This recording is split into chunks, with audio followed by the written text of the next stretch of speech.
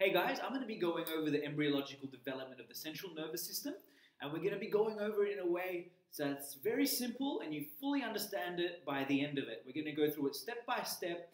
Don't let anything that's written up there alarm you at the moment. We'll go through it slowly, and by the end of it, I promise you'll understand what's going on. So, as with any sort of discussion on embryology, we'll start at the beginning with fertilization. So a sperm fertilizes an egg, and you'll have a blastula. The blastula is a sphere of cells with a liquid-filled center, and that will move down through the uterine tubes into the uterus and implant on the uterine wall. Now, once it implants on the uterine wall, we'll have the development of the three germ layers: the ectoderm, the mesoderm, and the endoderm. And I've already labeled everything for you. So, if you don't know anything, you have to know this. The three germ layers: ectoderm, mesoderm, and endoderm. That's the most important thing so far. So, the ectoderm, that'll become your epidermis, so your skin, and also will become your central nervous system. The mesoderm is actually made up of three parts. So you have the paraxial mesoderm, which becomes somites, which are muscles. The intermediate mesoderm, that'll become your gonads or kidneys. And then we have the lateral plates. Those will become things like circulation, your heart. And the endoderm, of course, that'll become your intestines. So don't let the pictures here alarm you. It's just step 1, step 2, step 3, and step 4. 4 moments, 4 snapshots, 4 cross-sections of the embryo in time. So what happens is everything begins, if we're going to talk about the brain now, everything begins with the notochord. So the notochord, if you want to know the embryological development of the notochord, we can get that PhD another day. We're just going to focus on the brain for now. So the notochord actually invokes the overlying ectoderm to thicken and develop into neuroectoderm, or the neural plate. Now this neural plate, that thickened ectoderm, that will become your central nervous system. So right here is your central nervous system in its early days. That's your central nervous system. So another snapshot in time, you'll have the lateral edges of the neural plate folding, forming this neural fold. And if we keep going, you'll see how the edges, the lateral edges are coming, and they eventually pinch off, forming this neural tube. So we have neural plate, neural fold, neural tube. Simple. This blue at the end, that were the lateral edges of the neural plate, those are your neural crest cells, and they differentiate as the folding occurs, and they'll go off and become the peripheral nervous system, and we'll discuss that another day. Let's just stick to central nervous system. So if you want to understand more what's going on, let's have a look at this one right here. This is the dorsal view of the embryo, whereas this one is a cross-section or a transverse view. We have the dorsal view. So this is sort of looking, cutting it and then looking up, or this one is looking at it from the back. So if I was the embryo, you'd be looking at it this way. So you're looking at it from the back. So we have here the neural tube, and it hasn't been fully developed yet. And if we take another snapshot in time a bit further down, you'll notice that the folding has happened, but both ends of it are still open. So the top end of the neural tube, that open end, that's called the anterior neuropore, and the bottom end is called the posterior neuropore. Now, why is it important for us to know this? Because failures or defects, failures of the anterior neuropore to close, for example, will lead to something like anencephaly, upper neural tube defects, and failure in the posterior neuropore to close will cause things like spinal bifida or other lower neural tube defects. So the anterior neuropore should ideally close by day 25, and the posterior neuropore should ideally close by day 27. So just to get a better understanding of what you're looking at right here, in blue we have the neural tube, your central nervous system. In red we have the mesoderm, the somites. These ones will become your muscles.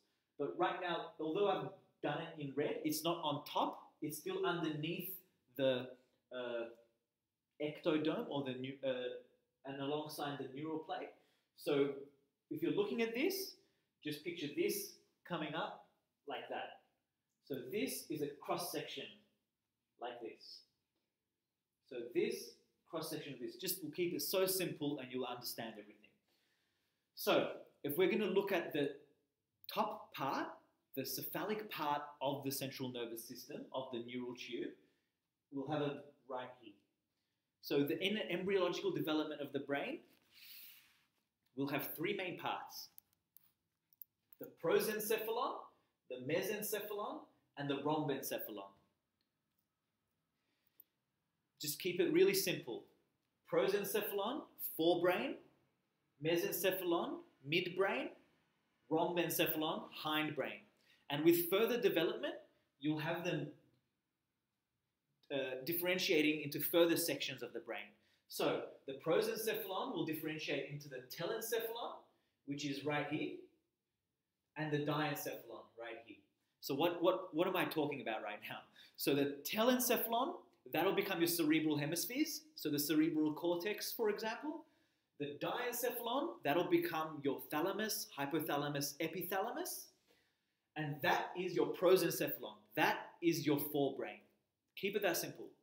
Prosencephalon becomes telencephalon, which is the cerebral cortex, and the diencephalon, which is the thalamus, hypothalamus, and epithalamus. So moving on, we have the mesencephalon, which doesn't differentiate into any other different structures. It just becomes the midbrain. So it was the mesencephalon, and it still is the mesencephalon, and that will become your midbrain. And now if we focus our attention on the rhombencephalon, your hindbrain, that'll differentiate into two more parts. The first one being the metencephalon, and the myencephalon. So the metencephalon will become the pons and the cerebellum, and the myencephalon, that'll become the medulla oblongata. And of course, we have the bottom here, which is the spinal cord. Also, another thing I'd like to talk about is, even in this primitive structure, the lumen of the neural tube, or what we have right here, that is going to be the future ventricles. So the top part over here in the telencephalon, between the future cerebral hemispheres, we'll have the lateral ventricles, and they're connected to the third ventricle by the interventricular foramen. So the third ventricle is in the diencephalon, and then we have in the mesencephalon the cerebral aqueduct, which connects the third ventricle to the fourth ventricle in the myencephalon. So, and the cerebral aqueduct is also known as the aqueduct of Sylvius. And also, of course, the lumen remains open in a normal spinal cord development, and the spinal cord will be filled with cerebral spinal fluid as well. So now, if this was the cross section, if this was the cross-sectional view and this was the dorsal view from the back, this would be the side view. So this one right here, you're looking at it like this. So this is this. And now this, you're looking at it like this. Looking at it side on. Okay, so let's go through it again so that you can understand it from another angle. Early on, we have the three sections: prosencephalon, mesencephalon, rhombencephalon. Let's keep it that simple. Three parts: forebrain, midbrain, hindbrain. That simple. As time goes on, you'll have further development from those three parts into for example, the prosencephalon becoming the telencephalon and the diencephalon, the mesencephalon remaining the mesencephalon, and the rhombencephalon becoming the metencephalon and the myencephalon. And you can tell from the different dilatations of its development that it will look like its future adult structures. So paying attention to over here, by week 4 we'll have a brain that looks something like this. Okay? We'll have the optic vesicle there. And looking at this one right here, that's by week 6. And the reason I'd like to focus on this a little bit is because I want to talk about the cranial nerves. It's very important in the development of the central nervous system to eventually also have a discussion of the cranial nerve. So, from the telencephalon, we have the olfactory nerve. Now, the olfactory nerve is a sensory nerve, sense of smell. Cranial nerve number 2, that's the optic nerve for sight, and that's in the diencephalon. Cranial nerve number 3 and 4 from the mesencephalon, they are innervating the muscles of the eye, so they're motor cranial nerves.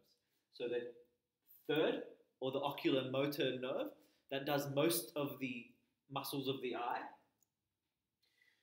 The trochlear nerve does the superior oblique muscle of the eye. And if we move along to the metencephalon, we'll have the trigeminal, which has 3 other nerves. First one, so from the trigeminal, we have the ophthalmic, maxillary, and the mandibular nerve. Now, the abducens nerve come from the posterior part of the metencephalon, and that will innervate the lateral rectus. It's another eye muscle. And then, of course, we have the facial nerve, the vestibular cochlear nerve. Vestibular cochlear will become the vestibular and the cochlear nerve, so for both hearing and for balance. And then we have the glossopharyngeal nerve, which goes to your throat, will help innervate swallowing and some of your tongue. And then the vagus nerve, which will become very important for parasympathetic activity, the accessory nerve, and finally the hypoglossal nerve. Now, those are your cranial nerves, and it's important to understand from which part of the embryo they develop from, because they will eventually become accordingly to your suited to the adult structures. So I think I'm going to leave it at that. I've kept it very simple. Hopefully you understand the basics of how the central nervous system develops. Thanks for watching.